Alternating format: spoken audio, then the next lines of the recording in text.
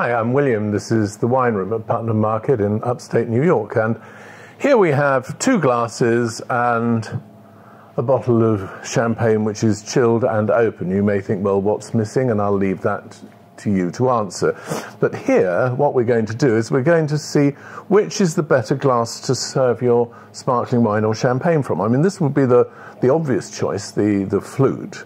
And the much maligned choice would, of course, be the old-fashioned coupe style of a champagne glass. But what I've got here is just a regular wine glass. And if we were to put the wine into each of these glasses, and as I said previously, tipping it up is a smart way to do it,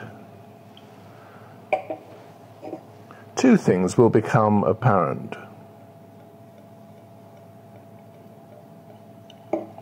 The first is the surface area of the wine. So the surface area here is just that disc on the top of the glass, and here we've got a much, much bigger disc. And what that means is that here in the Flute we've got really concentrated, escaped carbon dioxide right in the nose, right in the top of the glass where you smell it.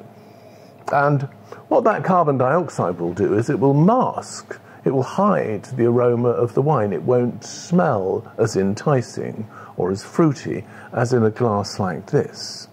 And so, even though you might have thought this was your perfect glass for sparkling wine, I'd argue it's actually going to look more like this.